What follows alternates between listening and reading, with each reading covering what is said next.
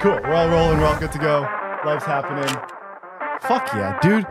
Episode 70 of From Everyone. I'm here with Shaine Frederick, returning from episode 17, brother. Welcome back. 17. Oh my goodness. Yes, dude. It feels forever ago. I went back and watched part of it this morning, and it felt like unwatchable to me, which was very happy to me because it was like, oh, I was so rigid then, and it's like a clear growth from then to now of like, now I feel like I can watch my own episodes, which is kind of conceited, but like I feel like I am having enough fun with it that I listen to it and go, oh, let's see people having fun. Yeah. Whereas I went back and watched 17 and it was like, oh, that's someone trying to do a thing. And that was like, oh, dang, but that's learning. But that's you know what? Humble beginnings, and I'm glad to have been part of that. Yes. You know? It's been real fun. And I think that's the key of it is like I was just talking last week on the podcast, so like I guess it'll be out in 2 days when we're recording this, but last week in my universe of like, I enjoy keeping my early catalog intact because I want everyone to go see the first music video I made, and I want you to go like, wow, this sucks. I want you to go back and be like, dude, my iPhone can do this. And then I want you to be able to watch all of the fucking 8 years till now and go, oh, okay, this is doable. And there's something to me that's like very important of like, and yeah, episode 1 of the podcast is a similar thing of like, I don't know if episode 1 is my favorite thing I've ever created, but I refuse to get rid of those because I think it's important that you see this and go, oh, this looks cool. Episode 1 didn't look as cool, didn't sound as good, it didn't look as good. Like, yeah, there's a growth there that I'm proud of, and it's important to me to keep intact. I just like the preservation of like even I was reminiscing with my cousin not too long about like the old internet, like old YouTube videos and how those things are memorialized and maintaining that archive, regardless of how critical you might be about your own work and you hate it or love it.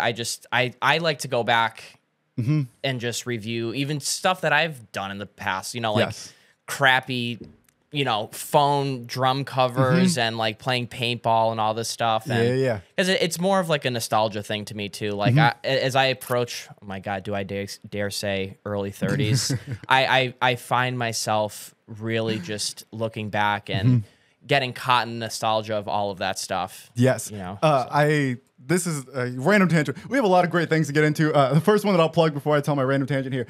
Shaine has a project out called LatentSelf right now. There's a single out right now that is streaming everywhere, and I think it is worth listening to. I think it's awesome, and I want to chat about that. Thank you. And I wanted to get that out before I go on my other completely unrelated rant, and then we'll get back to LatentSelf. My unrelated rant here is that when I was starting the podcast, one of the projects that like preceded this was that my grandfather was in World War II, and he kept a journal. He kept like a diary with him. And when he passed, that diary went through my family and ended up in my hands. And so I went through and I like transcribed this journal to like give it as a gift to my family. So I took photos of each like handwritten page, and then I transcribed it so that we could then print it into a new book. So in the new book, there's like a picture of his words and then like a written version because his handwriting sucked ass. But he was in World War II. He was in the Air Force. He went over. He did bombing runs. Like he did the whole shit. And like my grandpa was, I don't know, 75 when I was born. I don't know exactly, but like whatever. He was a grown man. And like by the time I have memories of him, he was far too old to like, he was just an old guy, which just sounds so shitty to say, but like I loved him, but I'd never quite connected with him because the age gap and the time gap was so enormous. Yeah. And then going back and reading his diary was like, oh, I know this guy now. Like it was a really intimate look of like who my grandfather was and what he cared about and what scared him, what kept him up at night. And so and that is where, to your point of like making a time capsule of shit, of like the nostalgia of it is like, I recognize that I'm making a time capsule and like all my people that I'm chatting with now, like we're going to go our separate ways. And at some point we're going to be 55 and go, damn, remember Point Beach? Remember how fucking sick that was? And I am aware very much that what I'm doing is creating a time capsule of all of these memories of all these people that I've met so that like when we go our separate ways, when one of our friends moves to Texas and goes, yo, what's Shaine up to? It's like, here's what Shaine's up to. I can give you that. And that is one of my favorite parts of the podcast is this idea of like, yeah, I'm creating a time capsule that isn't the most valuable right now, but I'm really excited of what that is in the future. And just like to have all my friends cemented in time and like in the most honest way, right? Like I have photos of you on stage, but like that's not Shaine. That is like my art of Shaine. This is Shaine. Like what's going to happen in the next hour is as unfiltered of Shaine. Yes. And that is a really exciting piece of this to me is like I am, it's not a World War II time capsule. It doesn't have the global ties that it has, but like there is something, really valuable in preserving time and memory and people. And like this feels like the most organic way that I could think to do it. Yeah. That's actually incredible. Yeah. And, you know, kudos to you to do that because I'm sure it's, you know, it's not an easy task to transcribe all of that stuff. And I know we got a bunch of stuff to cover, but I just kind of want to. Yeah. I just kind of want to make a point about like the preservation of like media and stuff like that. Take me on a journey. Yeah. You know, we're similar in age, and I just find it very interesting that you know, there's videos of me as a little kid with the, you know, the handy cams and even some Polaroids and the disposable cameras. But my nephews, you know, who are much younger than I am, who are, oh my God, if my brother's watching this, I'm sorry, approaching 10, and the little guy, they created email addresses for them when they were born. I've heard about people doing that. That is a brilliant idea. Yes. And myself and others have been sending them emails and pictures of them, and to like that, it's just such a strange kind of, I guess, an archival approach to things where here's your password when you turn 16, and then you just open up everything, and everything is just captured in pretty much 1080p, full HD, 30 frames a second, where, you know, you just shift back another 10, 20 years, and, you know, you have handy cams and disposable cameras, and like you're saying, the preservation of media, like, you know, from episode 1 that you started your podcast on, I mean, it's hard to envision where technology is going to go, where the world's going to go. And to even look back 10, 15 years from now, this might be considered ancient. Most likely, yeah. Relative to how, you know, how fast technology is changing. Yes, we're not going to be in VR. They won't be able to walk into the room and hang out with us. Right? Yeah. Oh, so I just it's just been something that just has been just really like blowing my mind, because like being in you know, I wouldn't consider myself a 90s kid, even though I was born in 92. Like, I really experienced my teenage, you know, age in, you know, the early 2000s. Yeah. Where, you know, the early 2000s is a lot of like 90 hand-me-down kind of cultural aspects, you know, I guess the oddities of, you know, if you're out on your bike, make sure you're home before the lights turn on kind of thing. And, you know, I honestly don't really see too many like younger kids like doing that anymore. Like riding their bikes are just, you know, do I dare say consumed with devices and stuff, but that's just me just being a old guy. It's the same. I think the beauty of the email thing is that it's like a raw, it's like a present communication. And like what I mean by that is like when I have, niece and nephew, or I guess they're my cousin's kids, but whatever, same shit. They're 4 and 6 right now.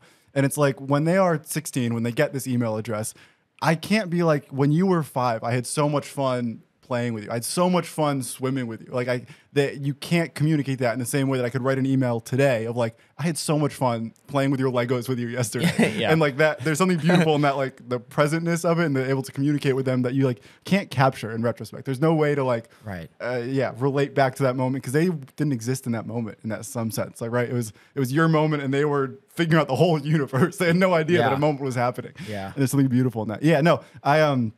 I took my follow-up to my grandpa's project was taking my family's like VHS tapes and like digitizing them so that they're all, now online. And it was a similar thing of like, I feel like I got to know my parents doing that. Cause like my parents in that would have been, 35, and I'm 28 now. So it's like as close to them in relationship of age as I can ever be. And it was a really interesting, like, and it was nice to meet myself as a little kid and be like, I remember playing with that. That was cool as hell that I got to play with that. That's so cool. And my sister, same as, she's a couple years older than I am. So it's like, I didn't know her when she was 5, or I was 2. So what the fuck did I know about the world? And to now go back and be like, my 5-year-old sister was cool. It'd be a really fun thing. So the time capsule part of this is, to me, the coolest part of it. And absolutely. Like everything else feels like gravy. And it's been a fun little side project here. On the topic of fun little side projects, LatentSelf. So last time you were here, we were talking about you getting into producing your whole shit by yourself, which is coincidentally actually the second one-man band in a row. The last episode that I have is also a one-man band thing, but it's a fascinating world to me, and there's so much to fucking learn. I'm curious now that like the song came out in February, like now that you've had time to like sit on it, reflect on it, like what was that process like? What stands out to you now that you've had a couple of months to like reflect on it? It's actually a very similar approach and perspective that you take with your own material. It's like after I had gone through the whole process of, I started from absolute no knowledge, green. I guess where we share that perspective, I'm already like looking back at it. I'm like, there's things that I could have done differently, and 100%. Of course I can go back and revise things, but I've already kind of like put it out in the in the public air, and it's on YouTube and stuff. But since episode 17 was 17, I should have written the date. I don't actually remember, but if it's Yeah, whatever. It's like a couple Quick years maths, ago? 53. It's about a year ago, probably. It's probably almost a year to the day. I'm not going to check on my phone right this second, but it's 53 episodes and 52 weeks in a year, so it's probably pretty close to a year. Close to a year. Yeah. Yeah, so I do recall, I don't even think I had gotten my computer yet. I think I was just talking about piecing everything together and, you know, pulling some heads together and helping and looking for some guidance as to what I need to do and how to start. And here we are. I've, you know, produced my first little single. Congratulations. Thank Hell you. yes. It's, you know, I'm not, it's just for fun. It's more for me than anything else. You know, as much as I love being like one of the CT drummers that fills in for bands here and there, I wanted to kind of push what I kind of know and just have your own thing just for once. try taking approach to a more compositional thing with guitars and bass and synthesizers and learning about, you know, tunings and scales and how to, you know, making sure I'm programming. Yes, it is all programmed for the record. I'm sorry, everyone that just absolutely hate MIDI.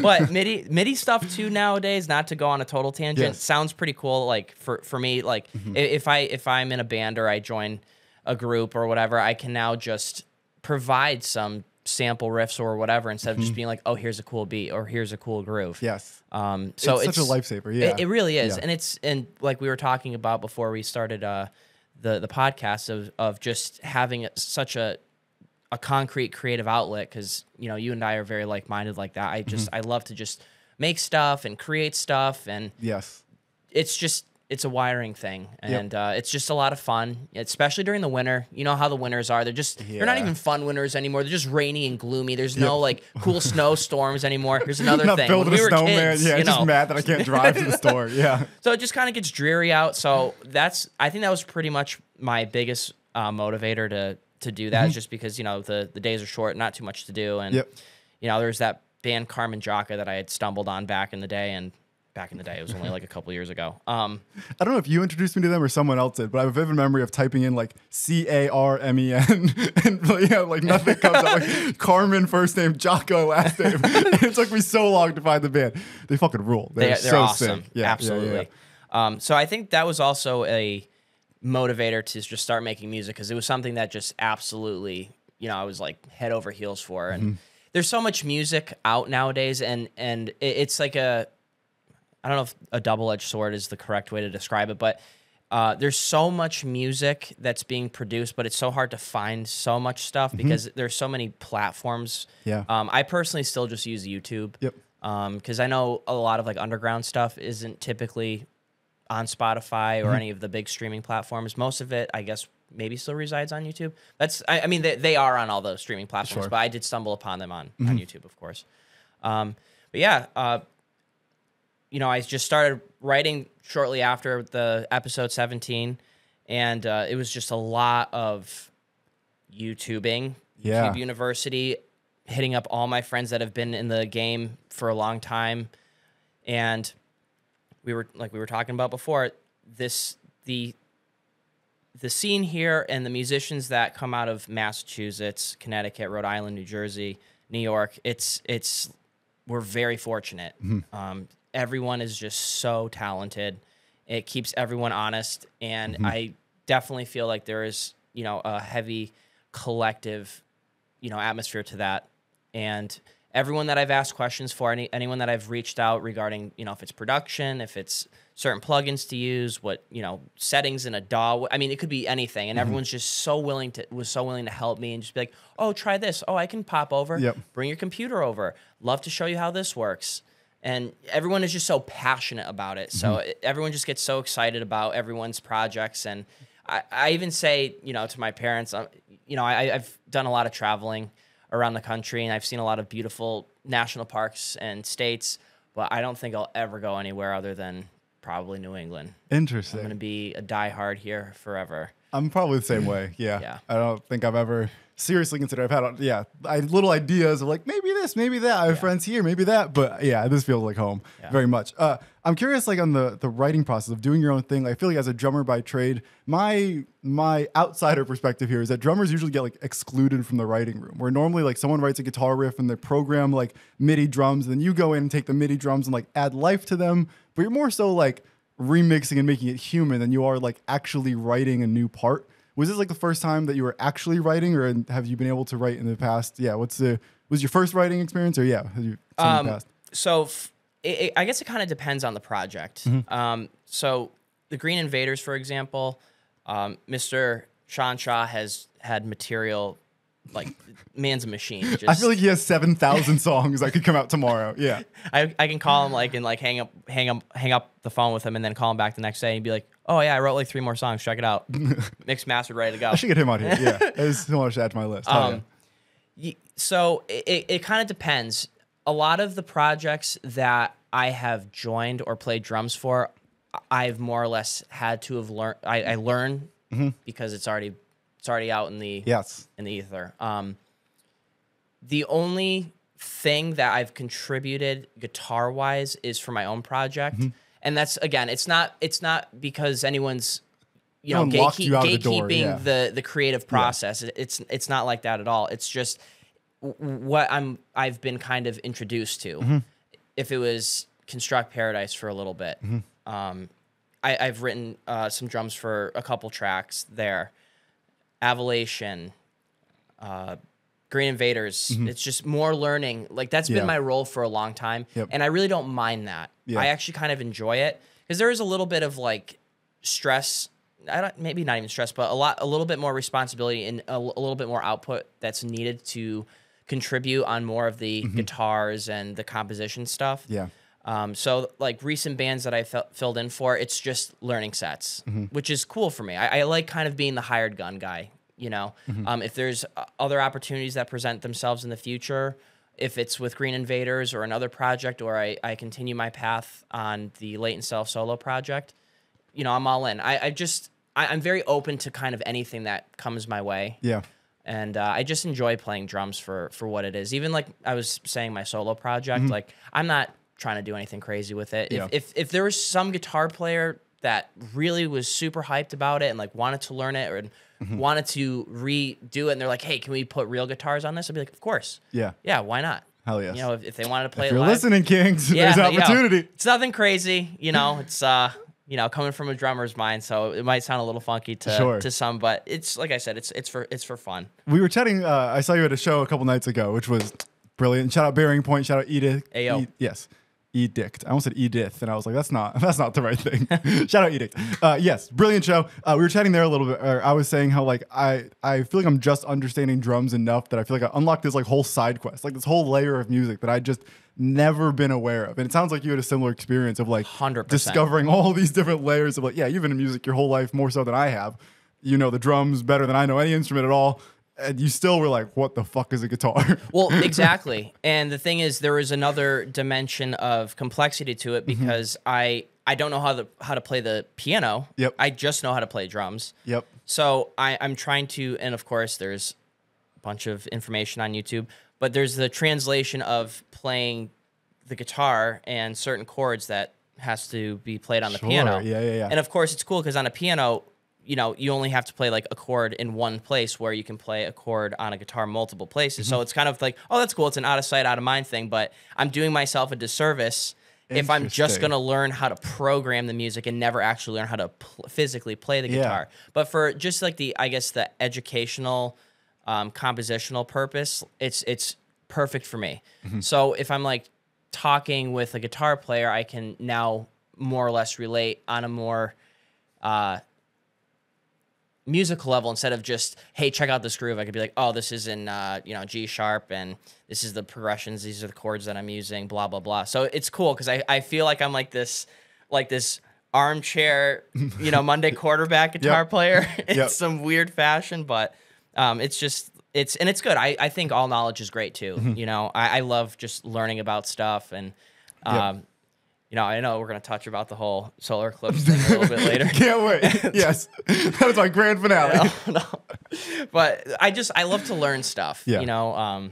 Same. I like to learn something from everyone. There's a whole podcast about it. Self-proclaimed science guy. 100%, dude. It's been fascinating. I think it's a really weird thing of like, there's so many layers of this that we don't appreciate until you have to like put your own two hands on them. It's so hard to appreciate all the different pieces that go in. Did you ever put your two hands on a guitar in this process? Like, was it all digital? Did you learn to play at all? Do you have some basic guitar knowledge? Like, I took a guitar class in college for a credit. Sure. And that was pretty much it. That's where all my guitar playing went. I really that's probably my biggest regret, because I was doing that, my God, almost 10 years ago now. And I always say, if, you know, woulda, coulda, shoulda, if I stuck with it, you know, would I be playing guitar on a more, I guess, amateur professional level where I could actually play in a band? Because I feel like there's so many people out of Connecticut and Mass that are multi-instrumentalists, and it's not like they're okay at one or the other. Like, they're very proficient at both, and I'm just like, must be nice. Yep. Yeah, watching Boomer up there with Edict, and it's like, dude, how many instruments can you play? Right? Fuck it, that whole band, that whole Euclid, every one of them is like, dude, what? Do less. It's so annoying how good they all are at everything. Look, Kevin's producing everything. Maddie has 19 different bands, and he plays all the instruments in every one of them. Boomer's up there with 9 bands. Matt plays drums in a way that fucking no one else does. Like, it's just, I'm leaving out Zach, I guess. Zach's brilliant. I mean, like, it's just such an overwhelming group of talented guys. That it's, you're right. It's hard sometimes to pick something up where you're looking at all the pros doing it. It's like, what am I contributing to this? And I think you're right. The process of learning is the important part there of like, even getting better at guitar, like, or learning the fundamentals of guitar, like, even if you never pick up a guitar, it makes you a better drummer. Like, it makes you more 100%. musically educated, and that all transpires everywhere else. And I think for me, it's similar. Of like, learning drums I don't give a fuck about being a drummer. I'm not going to be in a band. I don't want to get on stage. Like, there's nothing about that that's appealing to me. It's just kind of a fun little thing.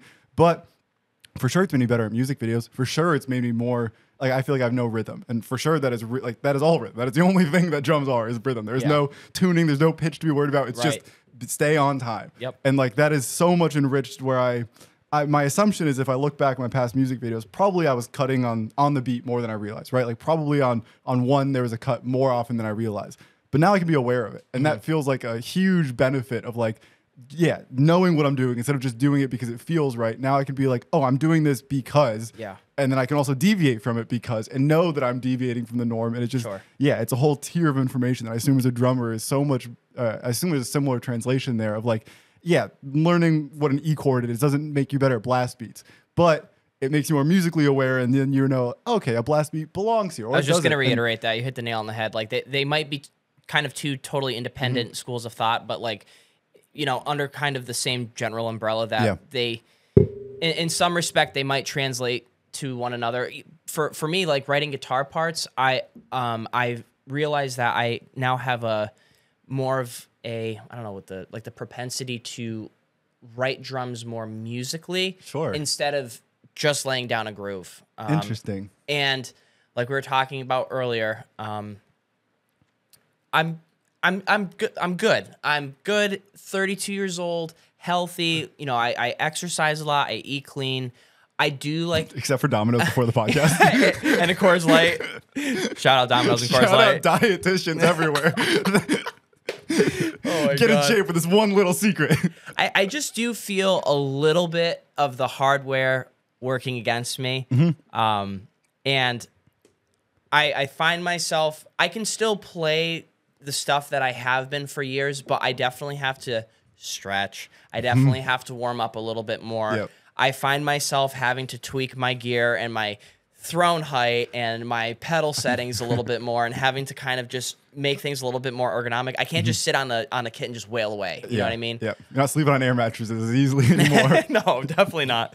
But I guess inadvertently, it's made me want to be more dynamic and focus on another aspect of drumming. Because I think for most people in like a metal scene, you know, I think most drummers prioritize going quick. You know, and that is the scene right now for music and drums.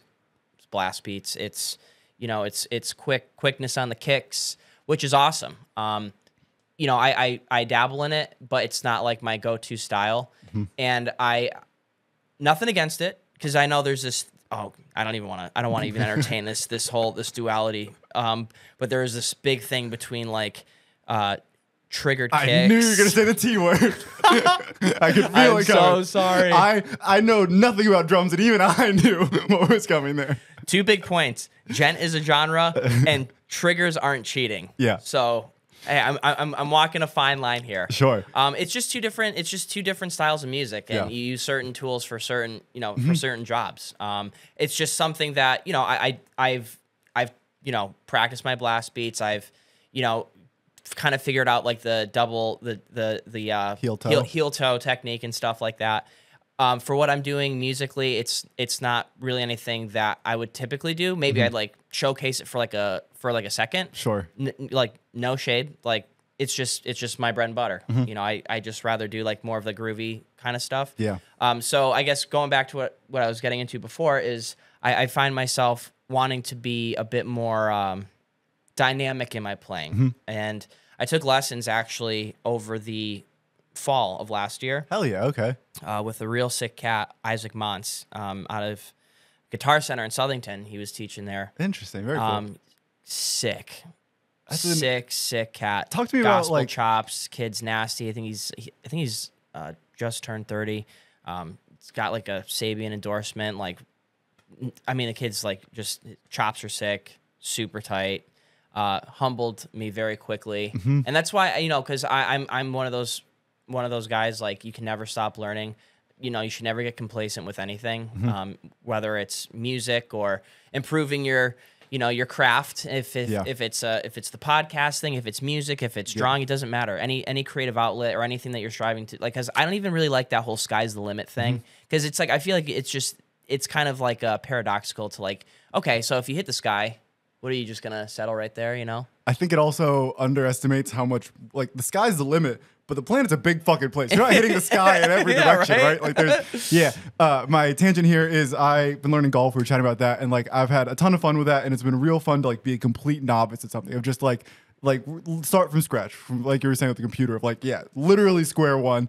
I took one lesson, and it shocked me how much in half an hour, how much an expert could transform my knowledge of something. And it was incredible of like, fuck, and he said 3 words. I was like, oh, my game, I am better at golf now. You fixed everything.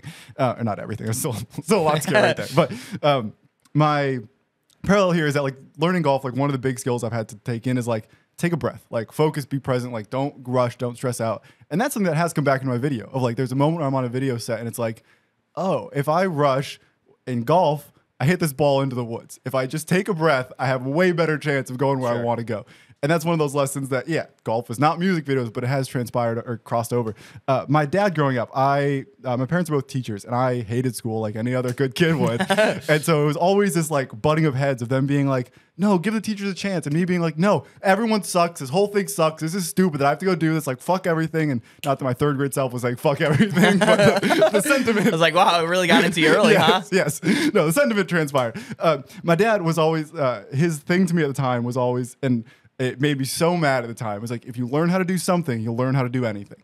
And it made me so mad. Because I was like, Dad, math isn't making me, like, I want to play soccer. I'm going to play soccer my whole life, Dad. I'm in 3rd grade, but I know I'm going to the World Cup. There's nothing you can do to stop me. And social studies isn't going to help me get there. Yeah. And it always made me mad. And now I'm sitting here as an adult going like, oh, he was right. And I hate that.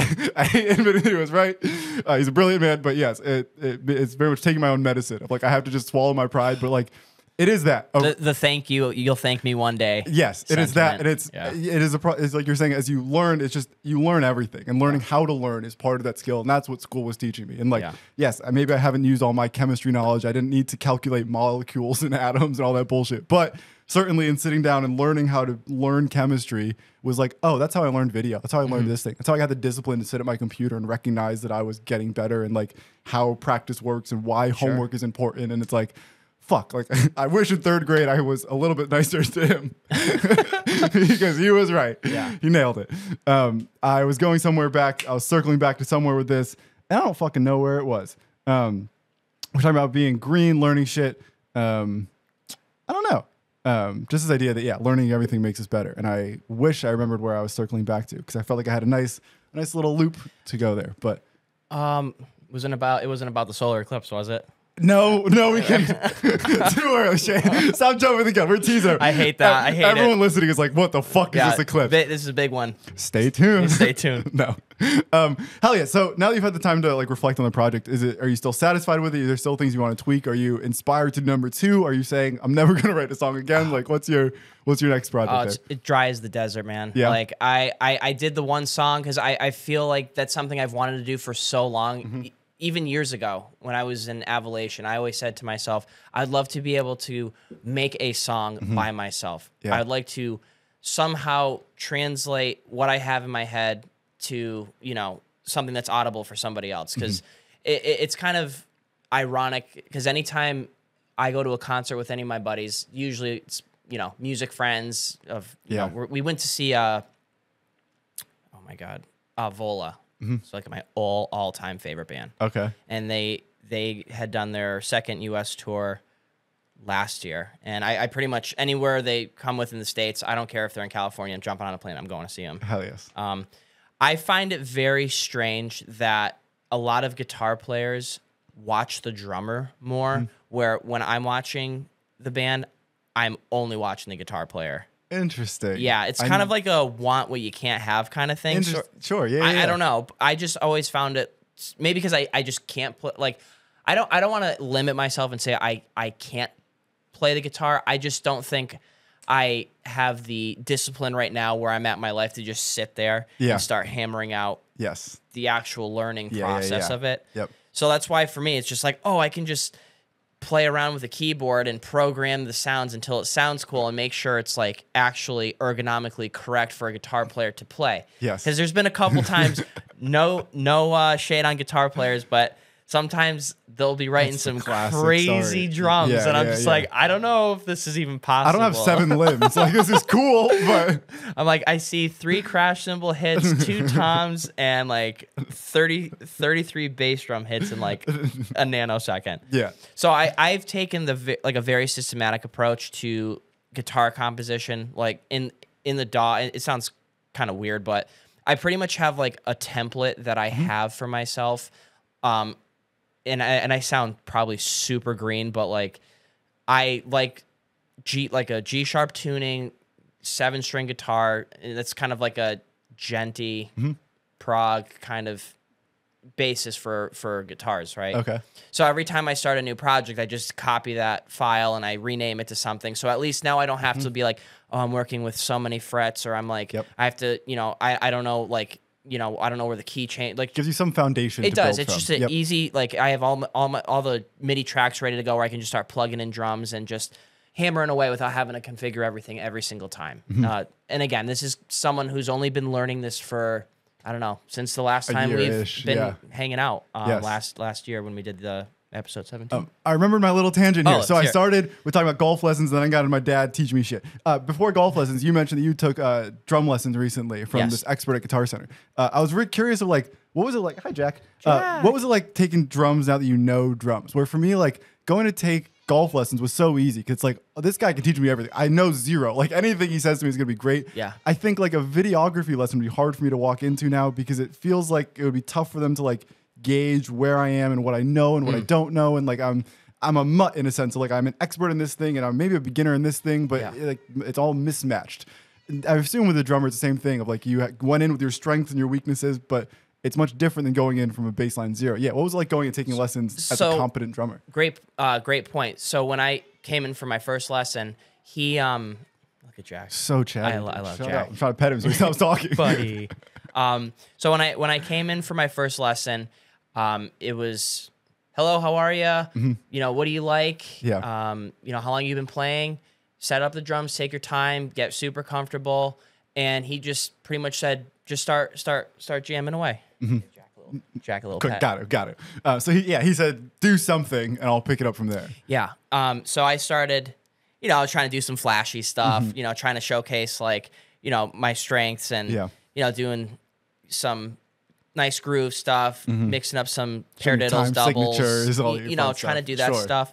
And you know, kind of gave me like a nice nod of approval, and then he showed me what he could do, and I was just like, so okay. So it's like I'm starting over again. There's levels, yeah.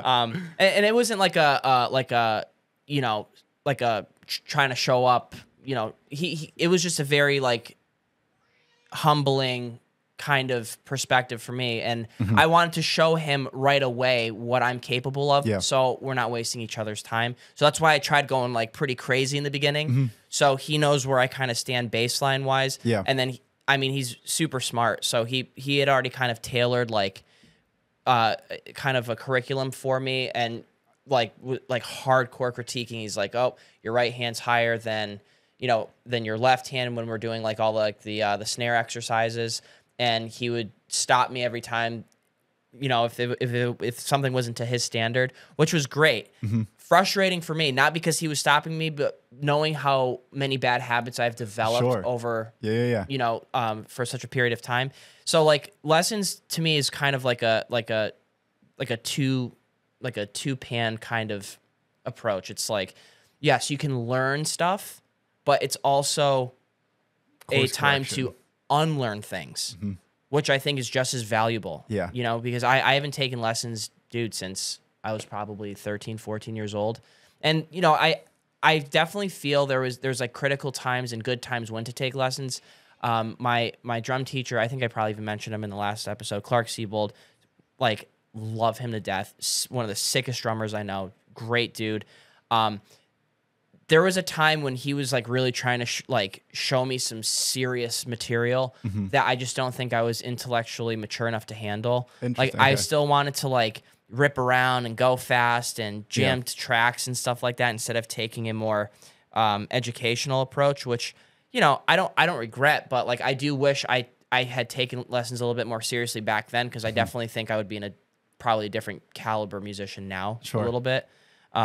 Did you go into lessons now like with a problem you were trying to solve, or was it just like, let me go see what he can offer me? Exactly that. Just I wanted to take lessons. That's like brave of you. I feel like I would, I feel like I wouldn't do that, and it probably would benefit me to do it, but somehow my hard-headed, stubborn nature just wouldn't be the first thing I would do. I am just very open to learning, and you know, especially like we talked about last time. I keep referring to last time, but you know, I just look at all the like the younger drummers that are up and coming now, and like they're like disgusting.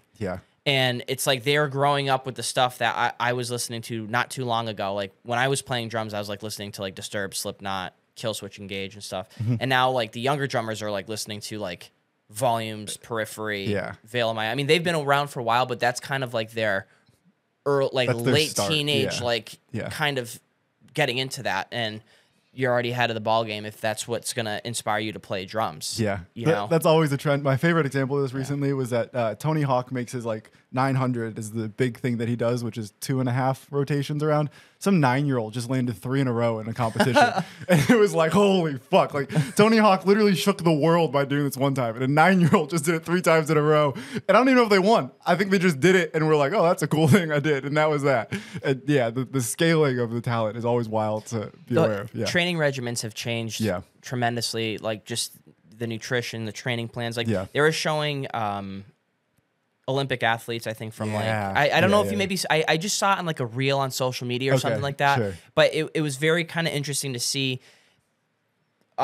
humans like not even, you know, 50, 60 years ago, still, I mean, top competitors on the planet. Running a mile faster than I can, but also we're plumbers and drinking beers every night. I know, right? I'm like, hey, I'm eating healthy and trying to maintain my temple and chugging a Coors Light and scarfing down Dominoes. Enjoying a Coors Light. We're not chugging nothing over here. We're sipping on some fine liquor. That's right. Some finely aged Coors Lights, dude. Cold as the fucking Rockies, dude. Shout out Colorado. The whole state. Support your mountains. Support your local peaks. But I just found it very interesting to see how much of the training regimen, nutritional perspectives have changed, and to see the output so dramatically, like how expressed it is. It shows, you know, the 1950 guys, you know, running like mad, but then now 2023, 2024, it's like they're breaking the records like Yeah. You know, it's like walking and running compared to like the 50s and 60s. Yeah. So that's why I'm so receptive to lessons and learning stuff from people, because there's the younger guys are they already have they're starting off on a better foot, I think. Interesting. And, yeah. You know, I still wanna be known. You know, I want to be a guy that bands want to hire, because I love that stuff, you know, and you know, at some point I'm gonna get old, and I don't know if I'm gonna be able to rip blast beats and go crazy, you know, because like I was telling you, I've played hard my whole life. I've been, you know, just playing competitive paintball for years. Hell yes. Just doing dumb stuff at shows and pits. Like, I've sustained so many stupid injuries, like in pits, like like I have a ruptured meniscus in my knee from that. Yo, like, shout out meniscus gang. That's me too, brother. Are you serious? Yeah, dude. Yo, I ripped my bicep tendon playing paintball. Nice. Like, I have all of like these little things that are just adding up. You know what I mean? So I'm trying to like really just go easy and like maintaining the tempo and just trying to stay healthy and not wear away already that I've already lost, kind of thing. Sure. So yeah, and I guess that goes for the educational piece too. That's why I just, you know, if there's any, I'm always asking drummers all the time. Like, anytime I see friends or, you know, I'm like, hey, let's have a shed. You know, bring your kit to the studio. I'll bring my kit to your spot. Let's just do it. And, you know, I know it's a lot to ask for, because, you know, to lug a kit around, and, you know, it's sure. No one just wants to do it for a shed. Yeah. You know, it's more for a show. But I that's where I think a lot of the creative flow comes from. And I like that collaboration, peer-to-peer live setting where you're just kind of jamming, which I only did, you know, when I did lessons. There is no real other setting that would allow that, where I can just sit at a kit, someone else is sitting, we got a metronome going, or we're just playing off each other. Like, that's super fun too. As you were saying this, I've tried to I've been like, oh, that would be cool to do with my camera. And exactly to your point. It's like, I was trying to imagine what the video equivalent is of like being in a shed with another drummer. And I don't know what that is. Like, I have sat in a room and edited with people, but like, it's not the same. Like, we're working independently. I guess it would be like if we went and filmed the same thing and then came back and traded footage, but it's like, that just doesn't happen. That just isn't a thing. I guess maybe I don't make it happen. Maybe it's a bit more honest way to put that, of like, I am more interested in like moving forward than I am in like doing this thing for the sake of doing it. Like, I think part of what I like about the music video is like, everything is a purpose. Everything gets released. Like, there are very few things I do that don't get released. And like, as I've been learning, Unreal Engine has been my new thing. Oh, cool. So getting into 3D stuff, like there are some stuff I've done in that doesn't see the light of day. That's very much a training exercise. But even that, like, I would think I would do better to set aside. Sean Dalkey was on here one time, and I don't know if he's still doing it, but at the time was saying that like every Sunday night he like makes it a point of like, I'm gonna make something that will never see the light of day. I'm gonna make something just for the sake of like, how do I learn the key of G major better? How do I learn this synthesizer? Like, whatever the thing was. And that really stuck with me as like, that would be great for me. Like, if I had the discipline, if I could make the time to do that, that is the way to get better at a thing, is to do stuff that doesn't go anywhere, to do stuff just for the sake of doing it. Yeah. And I think I try and inherit that, and it ends up just not being how I spend my time. But there is a beauty in that I wish that cameras had, the way that drummers do, of like, let's go sit in a shed together and like play paradiddles back and forth and figure shit out. And learn time signatures and all that fuck shit that drummers get concerned with. I mean, I have done that. Like, that's pretty much like, that was a big part of the lessons, was doing a lot of the stickings and doubles and the snare exercises and stuff like that. I mean, there were 2 kits in there, but a lot of the lessons and the approach in there was, here's something that I want you to work on, bring it back next week, and let's see how much improvement you made on it. And how long were you taking like the adult lessons for? Last year, I want to say it was maybe about 2 months, 2.5 months. Okay, so 6 to 8 lessons ish. Yeah, something like that. Yeah, enough for where I thought I could take some stuff home, use it. You know, just I think the biggest thing that I took from those lessons actually is unlearning poor habits. Interesting. You know, with being kind of one-sided, and a lot of drummers, if you're a lefty or a righty, you know, it's like you're leading with your left, you know, where you should be leading with your right. You want to kind of be more symmetrical instead of being one side. Like, you should essentially be able to do everything on either side of your body, you know? So that's something that I've been striving to do a lot more. Do you play like cross-handed or open-handed? Very interesting question. When I first started, I started open-handed. Okay. I think my dad literally set up my drum set when I was 10, lefty, just because I was left-handed.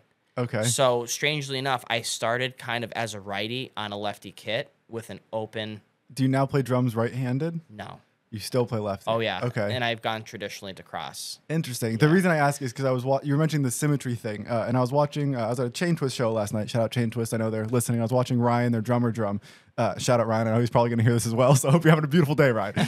He plays open, and it's fascinating to me again in this context of me now understanding drums. Like I never noticed anyone playing open or closed. Like it just never was a thing that came to my brain. Sure. Watching him play was interesting because as I was realizing, like when I play drums, when I'm learning drums, my hands are crossed, which means that my right hand is always doing like the eighth notes and my left hand is on the snare, whatever. When he's open, he's like switching hands. So it is very symmetrical in that sense. Sure. Of like the snare is switching from left to right hand. And that means that the other hand is like, and it was a really interesting, to your point of being symmetrical. And it was an interesting like revelation to me of like, that's a way more advanced seeming way of doing drums and a way more like healthy and balanced way of drums. Whereas for me, it's like my left hand can only do this and my right hand can do this, but if my left hand has to go faster, like I'm fucked. I just don't have that yet. Yeah. So it was interesting to watch him do that. And it struck me for the first time of like, that is a very balanced and symmetrical way to play drums. And I've heard people talk about, leading left-handed or right-handed and how that's not an ideal way to play drums. And it was interesting to watch him go open and for me to be like, oh, that is as balanced and symmetrical as you can get. Strangely enough, I believe it's more common to play traditionally cross-handed than it is to be open-handed. I think that's the way that in my YouTube university, that's what everyone said to do. So that's what I tried to do. Yeah. I don't, honestly, I've never like looked too far into it as far as which way is more advantageous or not. Like I said, I had started as open-handed, but just naturally, I don't even remember when it happened. I just started going cross-handed again. Yeah. But now it makes me wonder if my dad had like set up my kit righty, would I have been a righty drummer? Because honestly, dude, I hate being a lefty drummer. It sucks because everyone, every time there's a show, they're like, "Oh, we're gonna use the house." Yeah, we're gonna use the house kit. We're gonna use the house kit, so people don't have to, switch stuff around. And I'm like, well, we're switching everything. We have really no choice, and of course, I didn't even think about that later. Yeah. So, I mean, it's not like I'm not willing to let people use my stuff, but not a lot of people can because everything's lefty. My pedals are lefty. Yeah. I don't mind like, letting people use cymbals and stuff, but I'm like I bought my dream kit like a couple years ago, and I'm super protective. It's like my child, and I'm just like, I'm like the throne is just like maybe off by a centimeter. I'm like, someone was sitting here. Who put their nuts on my drum set? Shout out, what is it, Step Brothers? What the fuck movie is that? Step Brothers. Step Brothers, yeah. Hell yes. I'm interested. I grew up a sports kid, and in sports, being lefty is such a huge advantage normally. Oh, for sure. And the example in my brain is that Rafael Nadal is a tennis player who's lefty, and he's born right-handed. And his dad at 4 years old is like, you're going to be lefty. Because in tennis, like the way the ball spins lefty is different than righty. And because it's different, people have seen it less, and that makes it more effective. I guess it's like being a lefty pitcher in baseball would be the equivalent here of like everyone has seen a right-handed curveball more than they've seen a left-handed curveball, so that when it moves differently, it's way hard, or maybe not way harder for the context of the pros, but for idiots like me, it's much harder to digest. And it's interesting. I never thought about how in music it's such a disaster for the context of a drummer, where like a guitarist doesn't really matter if you're left-handed or right-handed. I guess it's probably harder to buy a left-handed guitar and find one, but like there's not that many times that I feel like you're like passing guitar back and forth. But backlining the kit is a real common thing that happens, and I never thought about how. I recently have been thinking about like, oh, it's annoying that like someone puts their crash here and their ride here, and it must be hard to like, adjust to the different heights of shit. I never thought about, flipping the kit fully. It's always like that. Have you ever had to play on a right-handed kit? Has there ever been a time where they were like, you cannot do your shit, you have to figure this out? Yes. It was only when I was really young. I filled in for a 80s cover band called Aquanet. Oh, I'm in love with this. Please tell me, inject this into my veins. I think I don't even remember. I was like, oh, geez. 10, 11, 12, 13. I was really young. I was young. But I mean, a lot of 80s music is, pretty straightforward It's what I can play on the drums. But for stuff like that, I could get away with it so long as there's like, let's say a double pedal. Yeah.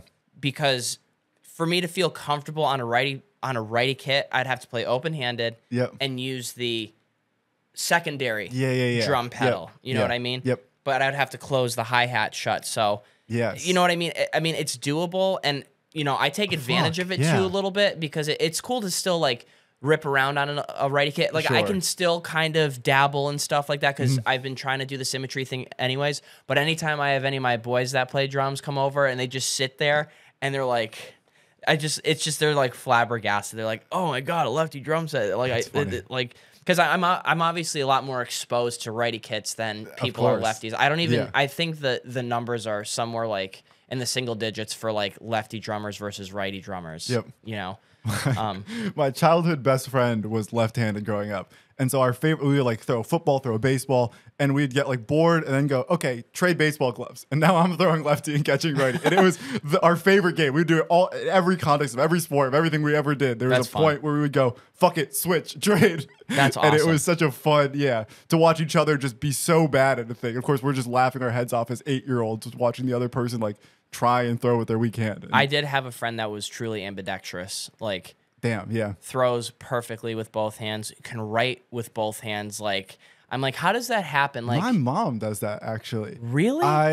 I'm gonna confuse which ones. The gist of it is I think she writes on paper right-handed and on a chalkboard left-handed, or vice versa. And it's because she grew up in South America and they wouldn't let her write with her left hand, so she had to learn to write right-handed. And I'm forgetting like which one she writes blasphemy or something like that. It's just Catholic school at the time was very traditional, very strict. Like, no, this is how you do things. And I'm forgetting. That she's gonna listen to this as well and correct me when I see her. But it's she writes on the chalkboard or whiteboard with one hand, on a paper with the other hand, and I'm forgetting which one's which. But same shit. I find it very interesting. People that suffer from like severe epilepsy, I think it's too much communication between the hemispheres of the brain. So they'll actually divide the hemispheres in half. I think it's like the corpus callosum or something like that. Yes, I'm a psych major and I should know this better than I do. But when they divide the brain like that, they independently operate. So you can these folks can now do things like I don't even know in parallel. Like they can like write in cursive in one hand and be drawn shapes in the other. Like, you know the thing where you do with your kid. Like, I still struggle with that. I'm not even gonna try because there's a camera on me, and I don't want to find out how bad I am at it. Well, I just find those kind of things so fascinating that like your brain doesn't actually need to be like connected, like in a sense. People go in a coma and come out with a different language that they can speak. How does that make sense? Oh my God. That's not. We're not getting to the bottom of this. What we are gonna get to the bottom of is my self-proclaimed science guy. Science Corner with Shaine Frederick. I don't know who that is. So for context here, I'm going to give the embarrassing version and then I will qualify you after. So excuse me for 30 seconds while I ruin your life. Go for it. So Shaine, the eclipse happened just 2-3 months ago, something like that. I think April 27th. Science guy, my bad. come on, man. I should have known. So you went out and you were watching the eclipse in a public park, which is great. There are a lot of folks around you doing it. And for some reason, Yahoo News was there writing a story on the event. It was the local news, but it got picked up. Yeah. Okay. Yeah. Well, it's a better story if it was an international publication. So the BBC was there documenting it. David Attenborough was there. Yes, he himself in the flesh. And so they put a whole ad with the eclipse and of the park and of how the park gave out glasses to folks in a beautiful community event and all this great stuff. Poor Shaine gets asked to comment on this, and I wrote the quote down here because it made me laugh so fucking hard. That the quote from the article was that, quote, a self-proclaimed science guy and amateur astronomer, Shaine Frederick, had a telescope that drew a crowd. And so they go on to talk about the crowd. And yes, this idea that they quoted you saying, calling yourself a self-proclaimed science guy is so like derogatory where it's like pretentious. Yeah, it's not like, and it resonated with me because I interview people all the time, like in this context, but also the more applicable context is I work with the fall and spring shows at colleges. And so a lot of that's interviewing students. And I'm very aware that I'm interviewing an 18-year-old who's like, they're a child still, and for all intents and purposes. And so as they're saying things, it's very important to me that like I am portraying them in a flattering way because I don't want them to like say something at 18 that they trusted me with, and then I misrepresent them. I put it bad, or like the common example of this is kids always love to, I'm saying, why it's so great to have a concert on campus, and usually what the students will say is like, well, school is really hard and there's a lot of work and it kind of sucked being here sometimes, so it's nice to have a concert. And it's like, well, I don't really want to put that out there because I don't want you to be advertised speaking on behalf of your school, saying my school kind of sucks sometimes. Like, I know what you're saying. I know that you're a student and that's how a student feels, but like, it's not a flattering representation. It's not really an honest representation of what you meant. And yeah, it just feels like I'm misrepresenting what you intended. And so when I saw this, I was like, oh, that's what they did to Shaine. It's like you gave them your trust, like you trusted with them, with your image, with your identity, and you said something to them that was honest.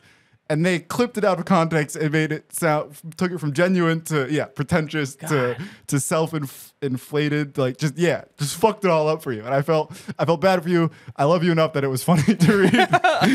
I mean, it's already out in the internet world. So yes, and I am boosting the reach of it. So shout out me for making your life even worse. My bad. That's awesome. The interesting part of this to me that I want to chat about is like, yes, they said that the telescope drew like a crowd of people. So I guess my context of like what is special about your telescope as an amateur astronomer. Yes, are you looking at stars often? What is special about your telescope? Yes, nerd out on me for a second. Learn me about astronomy and what you were going through that day. I had wanted a telescope for a long time. I've loved astronomy for many, like since I was a kid. I always loved just looking at the stars and pointing out the, all the little kid stuff. Oh, there's the Big Dipper. Sure, oh, there's Polaris and all this stuff. Orion's belt, shout out. Orion, you there? If you're watching. CCSU, where I went to school, had they still have it. They have a massive sit-in. I think it's like a Cassegrain telescope. Okay, it's like a huge dome. Yeah, it sounds like a Star Wars contraption, like a telescope you can sit inside. It looks like a cannon. It's amazing. Wow, hell yes. Prior to COVID, CCSU? at Central on interesting the Copernicus building. Interesting. Yes, if you're in the area and you're able to point out the Copernicus building, look up top. There's this big white dome. Okay, that's the telescope. Excuse me. Interesting. Okay. So prior to COVID, they used to open the telescope viewing for the public every first and last Saturday of the month. We happened to hit it right, and it was I can't even like begin to tell you the experience of what it's like to look at like the moon with that much power. It's so nuts. It's like you can almost jump in the telescope and just be there. Like all of the textures, the canyons, the shadows, like the shimmer of the atmosphere. I mean, it was like absolutely mind-blowing. Interesting. Okay. So I think that's what kind of put me on the path to investing. Were you like taking a class to do this? Was this like a club? Was this a hobby? What was the context of this? So I mean, I had switched my major like 3 million times. Like I started as a psych major, then I switched to, what the hell? I don't even know. Something that's not psych. I can't believe I'm just drawing a blank on this. It's just earth sciences. Okay. So just like a lot of the stone studies and mineral studies and earth and life history. And then I finally stopped at computer science and math. Thank God, because I was just getting sick of just switching in and out.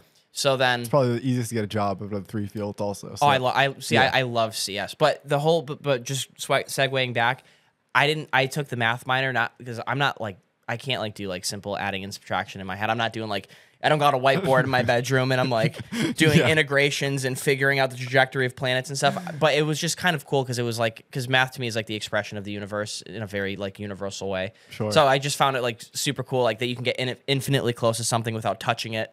Like I just weird like concepts like that. Like I don't do anything with the math, but it's just it was cool to take. So anyways, being in the like the science wing. All the students had like special access and stuff. So me and a group of friends went up there and like they opened it up for us and we were just like looking at the moon and it was just freaking super Is it something that like as you're sitting in the telescope looking, is it like a TV screen that they can see what you're looking at, or is it like an individual experience? Oh, it's an individual. That makes it even more special to me somehow. Yeah, because it's just you. It's pretty much just you in the glass, like and it's this whole thing you're sitting in it and it like rotates. Yeah, and it's incredible. Like looking at the planets, that's another ball game. It's nuts. Like you can see like the storms on Jupiter, and you can see the shadow of the rings on Saturn. That's where girls go to get more stupider. Yeah, right. Not going there. So I ended up getting a telescope for my birthday, and I just went absolutely nuts with it. Like I started buying certain lenses for it and all of these different filters. And I had gotten a solar filter, which I'd never used before. It's just simply to observe the sun. Fast forward to April, I said, wow, this is, and it was literally sitting brand new in the box. Yep. Haven't even touched it. And I said, well, what a better time than now for the solar eclipse. Yeah. The original itinerary was that we were going to go to the Path of Totality more up north in New Hampshire. Yep. But I don't even, I mean, the numbers were like mind blowing. There was like an influx of like 500,000 people coming from both international and national. I saw like an overlay of all the planes converging there. And it was nuts, the amount of like private jets and like bajillions of dollars of people going there. It's crazy. Feel free to grab a refill if you would like one.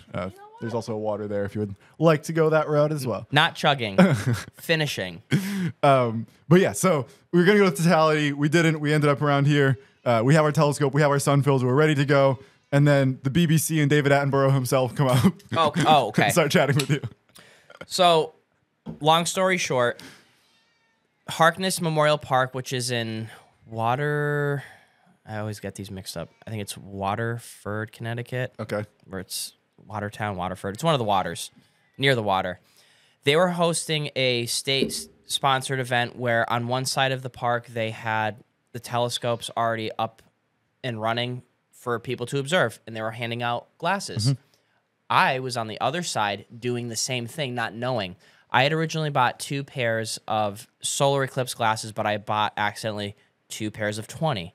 So I have now 40 of these solar glasses. I'm like, oh my God, what am I going to do with these? So then I realized that there's like hundreds and hundreds of people at this park that don't have glasses. Which seems insane. How do you get nuts. all the way there? And like little kids are like looking up. I'm like, wait, don't do that. So I'm setting up. I was the only kid on the side of this park with the telescope with the solar filter, and I'm like handing out all of these glasses. And I was just like, oh, I got a ton. And I drew a crowd, and people kept asking me. They're like, "Oh, are you part of the event?" And I was just like, "Are you part of like the state-sponsored event?" And I felt like there was just like some chortly chuckle thing. Like I didn't know what the heck they were talking about. I'm like, "What are you talking about?" No, I'm just like, "No, I just brought my telescope here." So, as the eclipse was beginning to happen, I drew a crowd. I got like 15, 20 people coming in, chatting with me.